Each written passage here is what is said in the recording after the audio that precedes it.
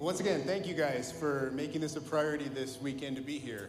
This is a really important Sunday for us. And the reason why is if you've been coming for a while, you've known that we've gone through some pretty serious transition at this church. And about 5 years ago, I kind of had a crisis of faith, to put it mildly. And it wasn't like I was looking for it, I was seeking Christ is what I was doing. And there was just certain things that I recognized that just weren't lining up. And so I started studying the early church extensively, and really what the faith handed down to us was. And along that way,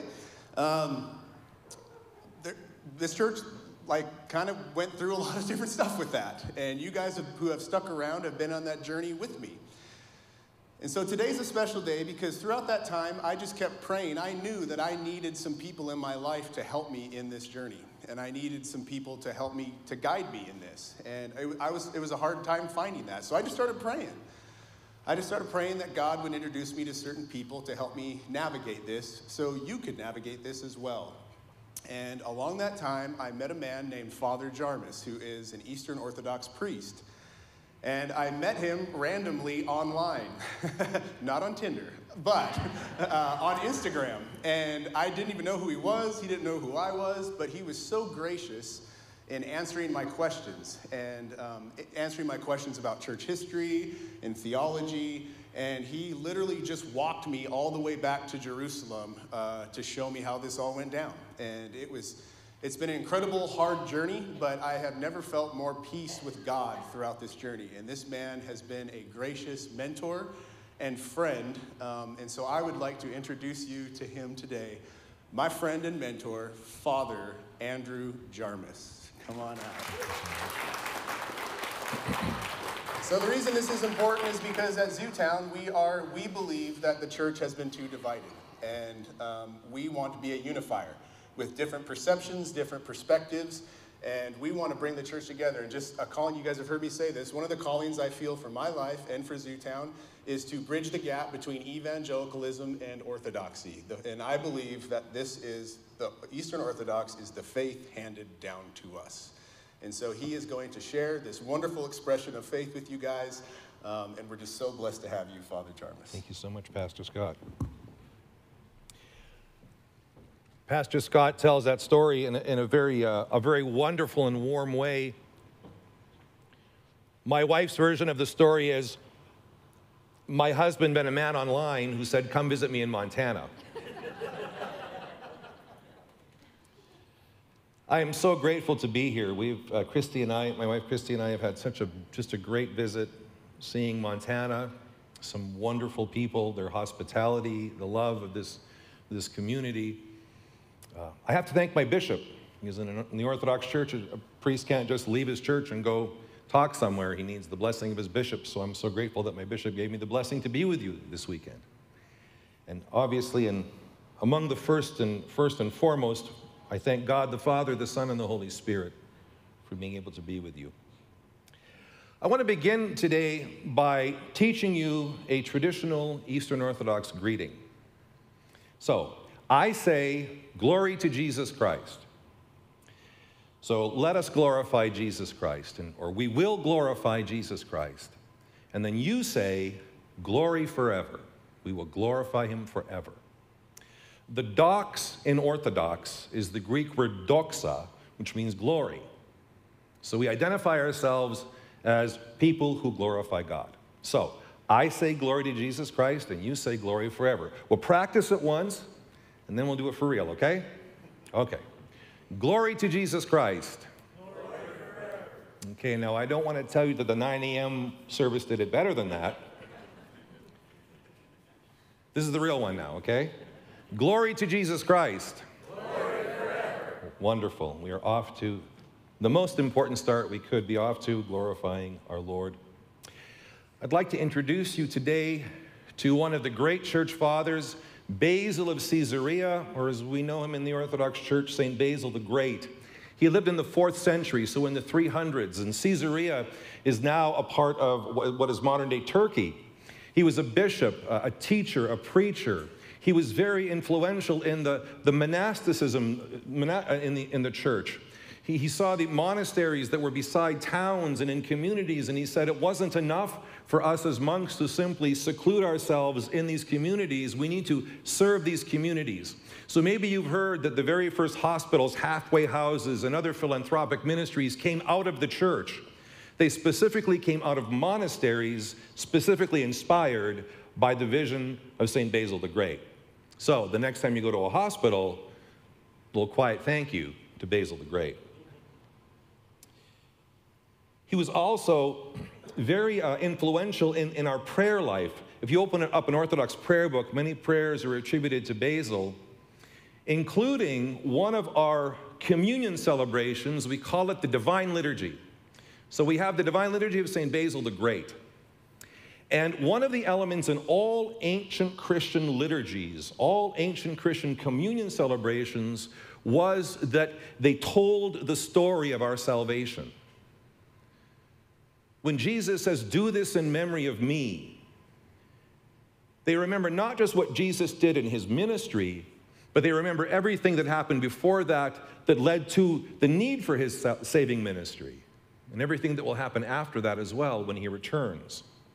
So what I'd like to do for you today is, using excerpts from the Divine Liturgy of St. Basil the Great, I'd like to share with you how the Orthodox Christian Church tells the story of our salvation.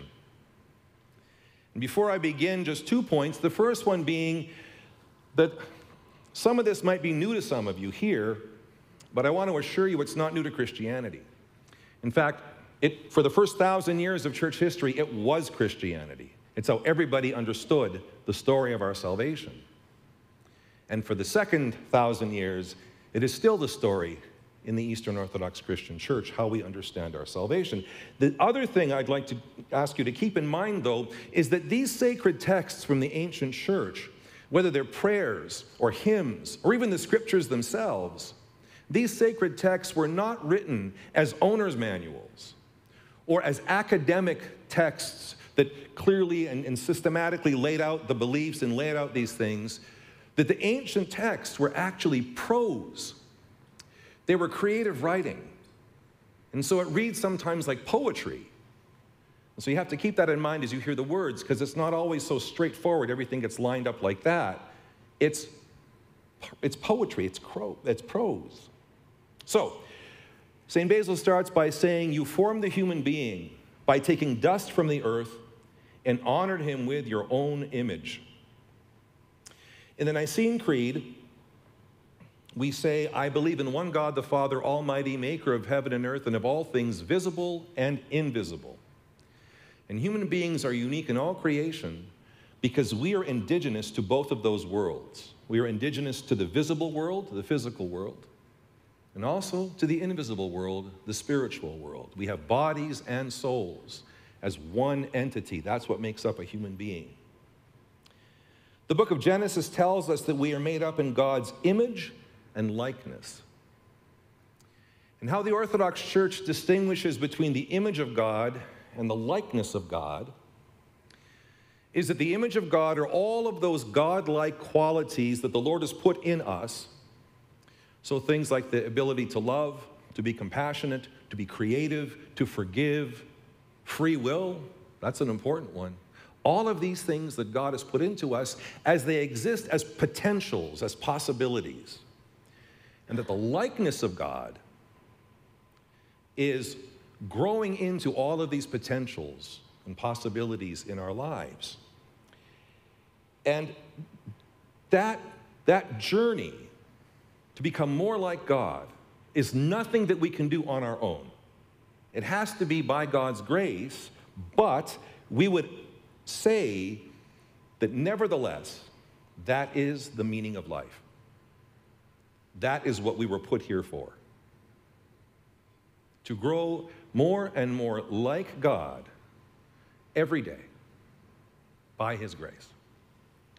So if you look at 2 Corinthians 3:18, we read, "But we all with unveiled face, beholding as in a mirror the glory of the Lord, are being transformed into the same image from glory to glory, just as by the Spirit of our Lord." Now, Hebrews 1 calls Christ the brightness of God's glory. Christ is the glory. So we look at Christ as if we were looking in a mirror, and we see what, by God's grace, we can become from glory to glory to glory to glory.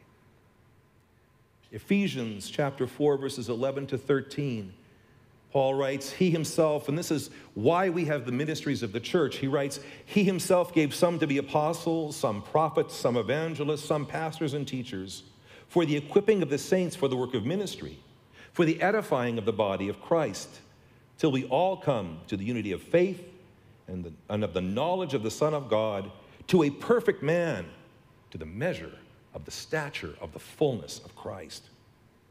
God gives us the church and her ministries for the purpose of helping us become more and more like him, from glory to glory, to the measure of the stature of the fullness of Christ. And when we talk about this journey in Orthodox texts, the go-to passage that we use is 2 Peter chapter 1, verses 3 and 4. So his, which is God's, divine power has given to us all things that pertain to life and godliness through the knowledge of him by which have been given to us these exceedingly great and precious promises, that through these you may be partakers of the divine nature, having escaped the corruption that is in the world through lust. So, in short, through Christ, the grace of God gives us all that we need to live a holy life as partakers of the divine nature. Now, note, it does not just say observers of the divine nature to gaze upon the glory of God, but partakers of it, to take part in that glory. St. Basil continues, you placed him in the paradise of delight. You promised him immortality of life and enjoyment of eternal good things in the observance of your commandments. Paradise of delight. In Hebrew, the word delight is Eden. So you placed him in this paradise called Eden. And Eden was a garden temple. It was a place of God's presence.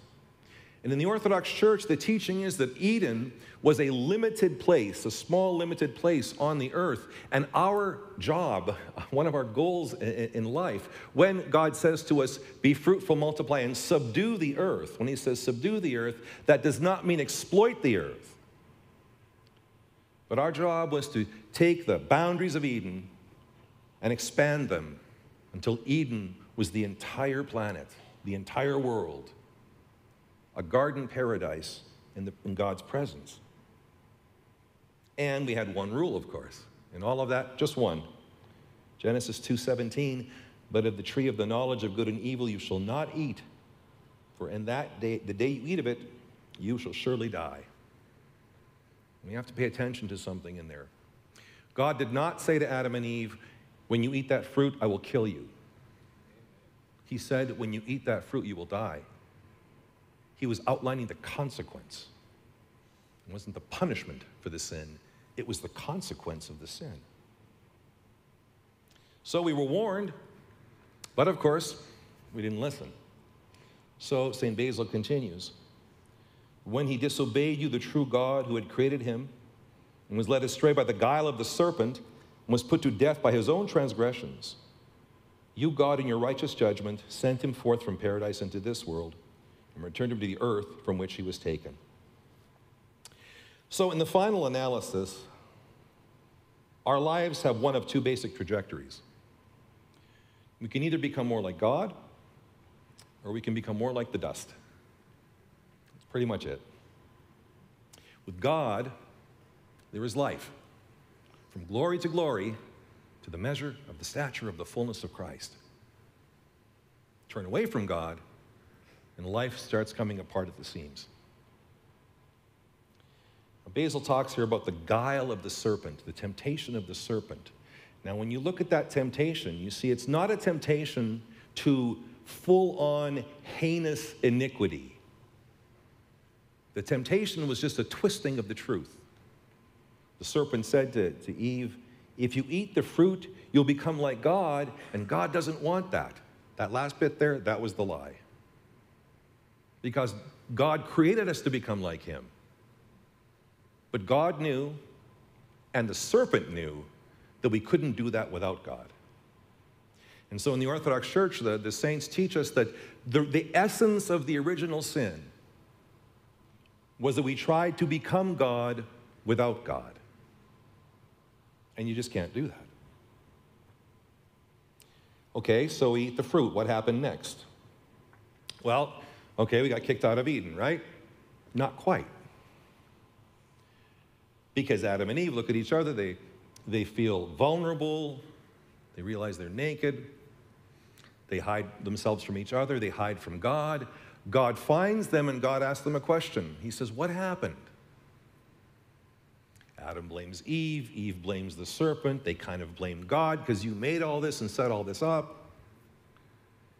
So in the Orthodox Church, the teaching is that when God asks Adam and Eve what happened, he's giving them an opportunity to take responsibility for what they did and to ask for forgiveness. So it wasn't just eat the fruit, get kicked out. Eat the fruit, God gives them yet another opportunity to make it right.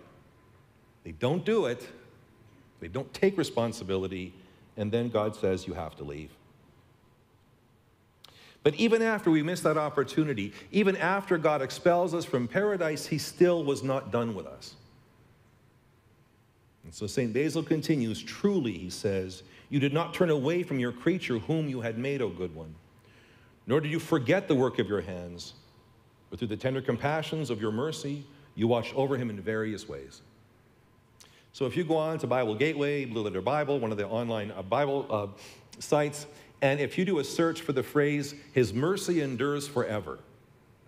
In the Old Testament, that phrase, his mercy endures forever, appears 44 times. 33 of those times are in the Psalms. 26 of them are in one Psalm. That's Psalm 136. It's the refrain of every single verse of Psalm 136. Over and over again, we are reminded, his mercy endures forever. His mercy endures forever. Why do you think we're reminded of that so many times? Because we need to be reminded of that. Because sometimes it's so hard for us to accept that.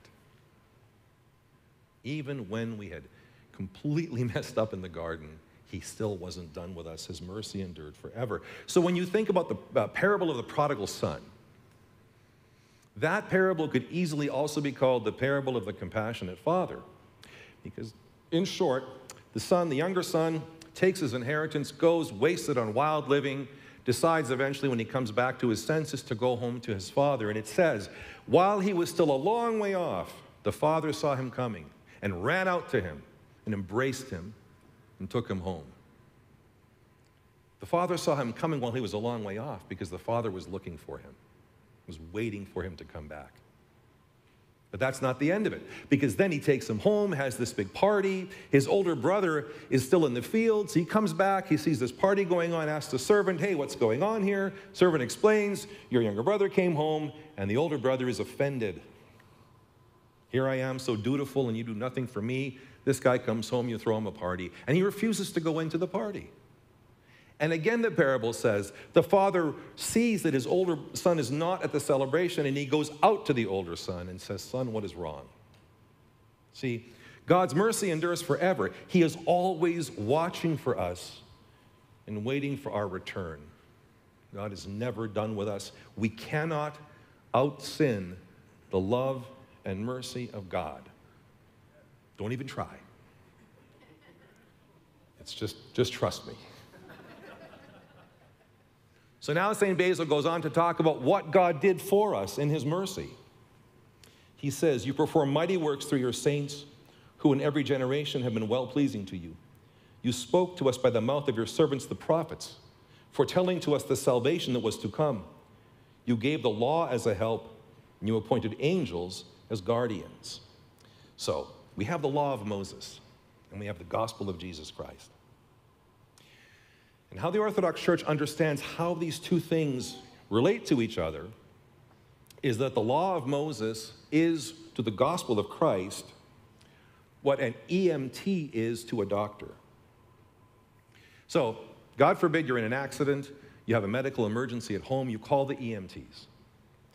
The job of the EMT is to keep you stable while they get you to the hospital where the physician can then take you and work on you with the various remedies and things that they have at the hospital for your healing. So how we understand the Old Testament and the New Testament, that the role of the Old Testament, the law of Moses, was to keep us, we're the patient, humanity, broken and wounded, to keep us stable until the physician could come, and that's Christ, to then give us the remedy, the healing remedy.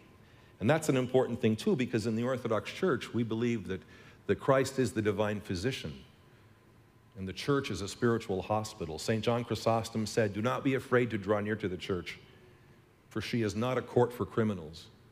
She is a hospital for the infirm." Salvation is healing.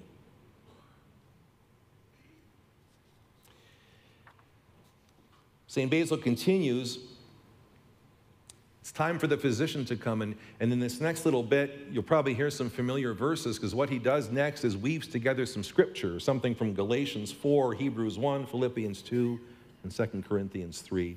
So he says, "When the fullness of time had come, you spoke to us through your Son himself, through whom you also created the ages, who being the radiance of your glory and the image of your being, upholding all things by the word of his power, did not think being equal to you, the God and Father, a thing to be held on to. But being God before all ages, he appeared on earth and lived among us. And becoming incarnate of a holy virgin, he emptied himself, taking the form of a servant, becoming conformed to the body of our lowliness, that he might conform us to the image of his glory."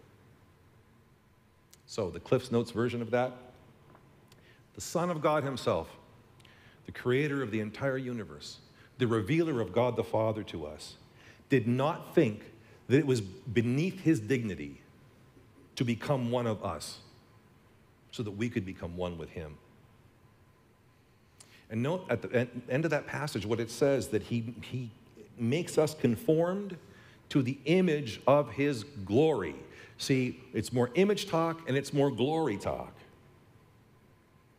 St. Basil continues, weaving together some more scripture, Romans 5, Galatians 4, and 1 Corinthians 15. He says, "For as by man sin entered into the world, and by sin death, so it pleased your only begotten Son, who was in the bosom of you, the God and Father, born of a woman, the Holy Mother of God and ever Virgin Mary, born under the law, to condemn sin in his flesh, so that those who were dead in Adam might be made alive in your Christ himself."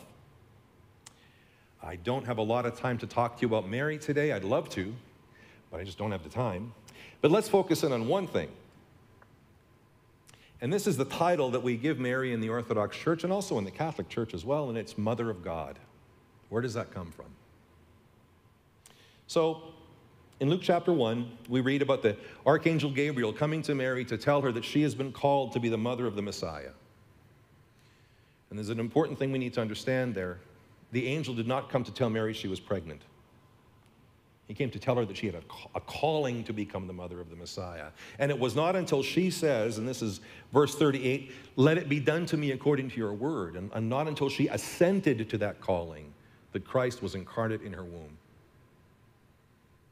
After that, it says Mary goes to visit her cousin Elizabeth. And Elizabeth is also pregnant. She's pregnant with John the Baptist. And this is Elizabeth's reaction when she sees and hears Mary. Luke 1, verses 41 to 43. "And it happened when Elizabeth heard the greeting of Mary that the babe leapt in her womb. And Elizabeth was filled with the Holy Spirit. Then she spoke out with a loud voice and said, 'Blessed are you among women, and blessed is the fruit of your womb. But why is this granted to me, that the mother of my Lord should come to me?'" So by the inspiration of the Holy Spirit, Elizabeth calls Mary the mother of my Lord. Okay, so who is Elizabeth's Lord? It's not Caesar. It's not Herod. It's not the high priest. Elizabeth's Lord is God. So in that verse, in that passage, Elizabeth is calling Mary the mother of God.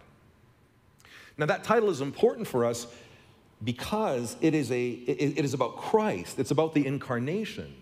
It's about the idea that since we believe that life begins at conception, that it is the incarnate Son of God in Mary's womb. That God enters into the world at conception. We celebrate it on December 25th, the fulfillment of the incarnation, if you will. But it begins at that moment that Mary says, "Let it be to me according to your word."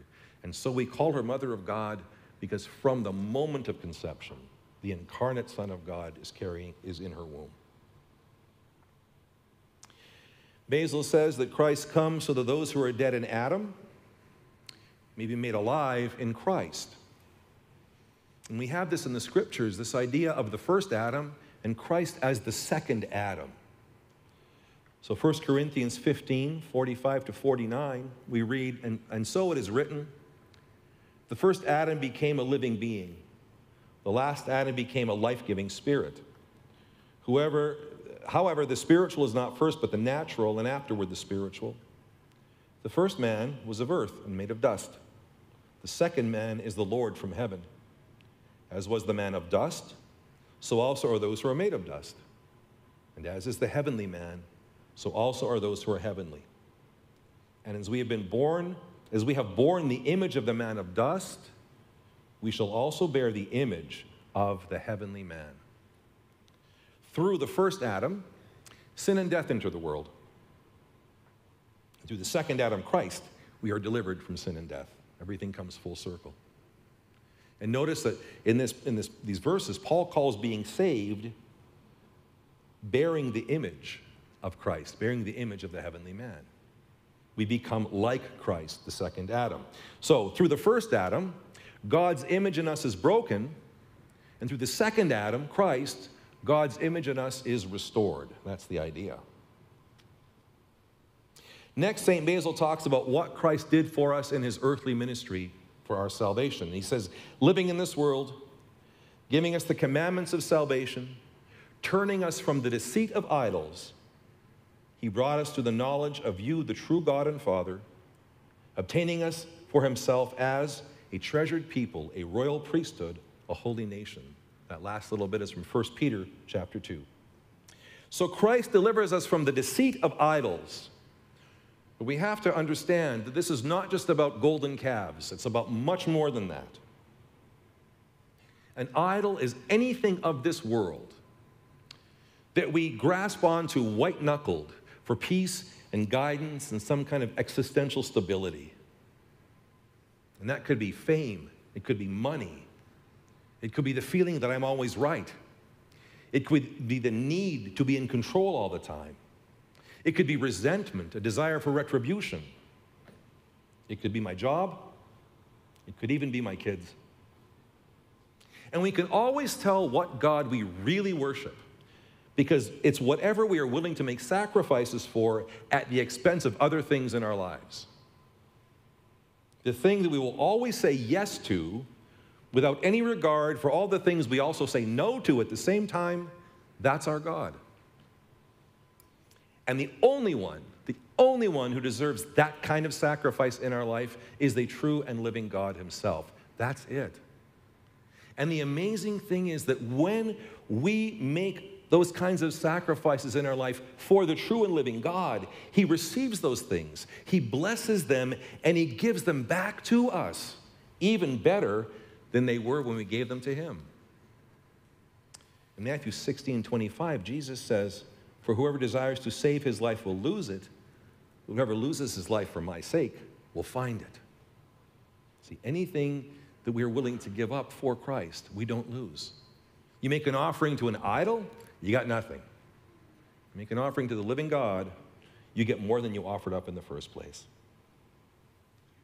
And what Christ does for us, St. Basil says, is he brings us to a knowledge of God the Father. And in John 17:3, Jesus defines eternal life. What does it mean to have eternal life? John 17:3 says, "This is eternal life, that they may know you, the only true God, and Jesus Christ whom you have sent." And in the scriptures, to know God is not to hold facts about God in our heads.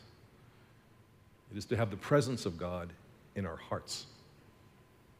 So Galatians 2, St. Paul says, "It is no longer I who live, but Christ who lives in me." Then St. Basil gets to the cross.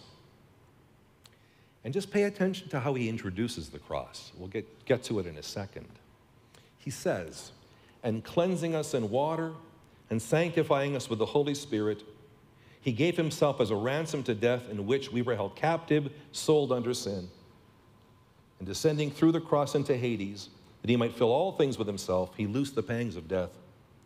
And rising on the third day, making for all flesh a path to the resurrection from the dead, since it was not possible for the source of life to be held by corruption, he became the first fruits of the fallen asleep, the firstborn of the dead, so that he is first all things in all." Our understanding of Christ as our Savior is this in the Orthodox Church, that Christ, the divine physician, heals the wounds of our broken humanity by entering into every aspect of human life. Hebrews chapter 4 says that he is like us in every way except sin. Because you see, wherever we find the physician, wherever we find Christ the healer, we find his healing grace. And taking part in every aspect of human life meant he had to take part in death. But when Christ gives up his soul and it descends into Hades like every soul before him, Hades gets more than it bargained for. St. John Chrysostom says that Hades took a man and met God face to face. And Hades itself was overcome by the presence of God, broken by the presence of God. And Hades no longer can hold us captive, and we are free from death itself. But why death by crucifixion? Why the cross? Well, there are three reasons why the cross. First of all, Jesus' death had to be public.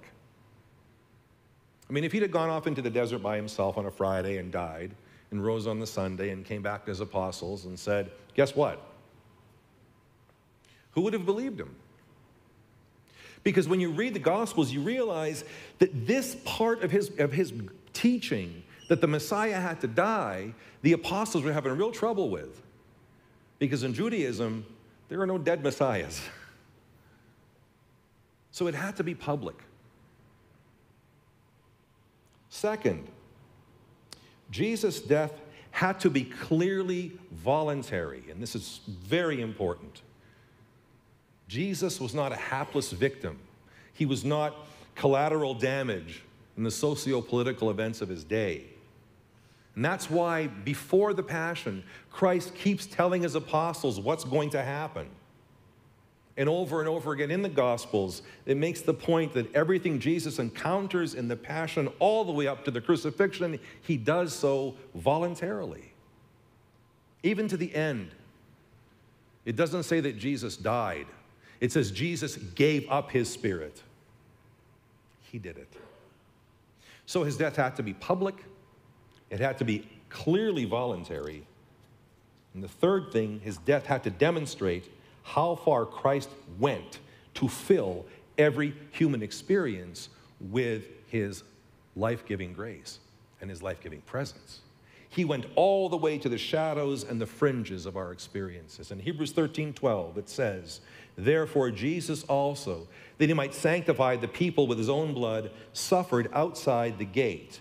Now that means historically outside the gate of Jerusalem, but to suffer outside the Jerusalem means he was treated like a stranger. He was abandoned, he was betrayed. He was out on the fringes. He went out to the fringes of human existence. And out on the fringes, we know what's there: pain and shame. Crucifixion had plenty of pain, we know that.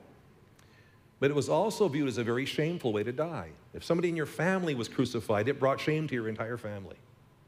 And when you look at the Gospels, they don't emphasize the pain that Jesus endured. They emphasize the shame that he endured. But he makes fun of him, his own closest people abandon him, all these things. You see, shame is one of our greatest adversaries in our spiritual healing. Shame gets in the way. It gets in the way of us taking responsibility for our sins, for our errors. It gets in the way of us seeking forgiveness. It gets in the way of us offering forgiveness. We have to break through shame. And so we know that even in the depth of our shame, we have nothing to fear because Christ's healing presence is there. So the crucifixion, as we understand it in the Orthodox Church, is a rescue mission. Christ in his selfless love and mercy willingly entered into every aspect of human life, the good, the bad, the tragic, to fill them with his healing presence. And when we call this a ransom, or when we say that he paid the price, this is simply shorthand for saying that he did everything necessary for our salvation. Now, St. Basil began that little section by saying this: he cleansed us with water and sanctified us with the Holy Spirit. John 3, chapter 5, Jesus says, assuredly I say to you, unless one is born of water and spirit, he cannot enter the kingdom of God. This is the second birth, to be born again. Literally, in Greek, it says to be born from above. And so the birth of water and spirit opens God's saving grace to us. So that what Jesus did for us 2,000 years ago on the other side of the world becomes ours through water and spirit and all the ministries that Christ offers us through his people, the church. So this becomes ours through that. Then we get to the core of everything. We get to the resurrection, rising from the dead, he says. In 1 Corinthians 15, verses 17 to 20, I think Paul writes, and if Christ is not risen, your faith is futile. You are still in your sins. Then also those who have fallen asleep in Christ have perished. If in this life only we have hope in Christ, we are of all men most pitiable. But now Christ is risen from the dead and has become the firstfruits of those who have fallen asleep. The fear of death drives us into all kinds of toxic behavior, impulses, appetites that are no good for us. Like a drowning person just grabbing onto anything that they can to keep their heads above water. But when death is overthrown, the engine that drives that fear has been neutralized. And so Paul says in 1 Corinthians 15:55, death, where is your sting? Hades, where is your victory? Then finally, St. Basil says, ascending into heaven, he sat down at the right hand of your majesty on high, and he will come again to render to each according to his works. Hebrews 1 verse 3 says, when he had by himself purged our sins, he sat down at the right hand of the majesty on high. And Hebrews 8 calls Christ our high priest who is seated at the right hand of the throne of the majesty in the heavens. So Christ is the one seated at the right hand of the majesty. In the scriptures, sitting is important because sitting is a sign of authority. You look at a scripture, anything in the Gospels, whoever's sitting down, that's the one who's in charge. So the fact that Christ ascends and sits again means that he has accomplished everything necessary for our salvation, and he goes back to heaven to return to his place of authority at the right hand of the Father. With us, he took the form of a servant, but now he sits on high as what Revelation calls the ruler of all. But we have to note that when he ascends back to heaven, he doesn't leave his human body behind. He ascends in his humanity as well as his divinity. And what this means is he takes our humanity, he takes us to a place we didn't even have before. So it's not just that he saves us, but he actually kind of improves our lot. In Galatians 3:26, it says, you are all sons of God through faith in Christ Jesus. Now, if you are a son, it means you are a full inheritor of the Father's blessings, the Father's treasures. So regardless of our gender, we are all sons in that respect, full inheritors of the Father's blessings. So by ascending up to heaven to sit at the right hand of the Father, you see, he gives us a place at there too. And we too are full inheritors of the Father's blessings. In Acts chapter 1, this is the end of the ascension reading, about the passage about the ascension.